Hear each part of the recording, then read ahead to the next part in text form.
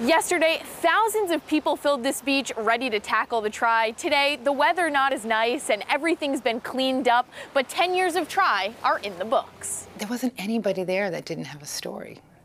It was overwhelming.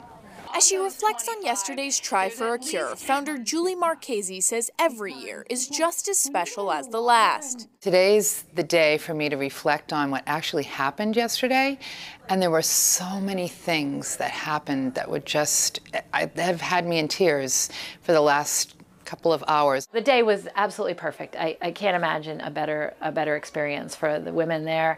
The weather was perfect. The goal, the way they just went so far above and beyond our greatest hopes. By the end of the day, the event surpassing $2 million raised for the Maine Cancer Foundation. Fundraising is icing on the cake.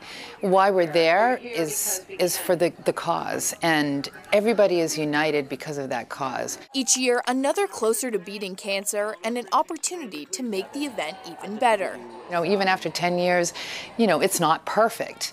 There's always things that you can change, things that you can do better. We listen to the participants, to their supporters, to the volunteers, and we find out what they felt like went well and what didn't go so well and what we might do better. The women overwhelmed by the event's success and thankful to every athlete, volunteer, and supporter along the way. It takes a huge village. It's not one person, it's not two people.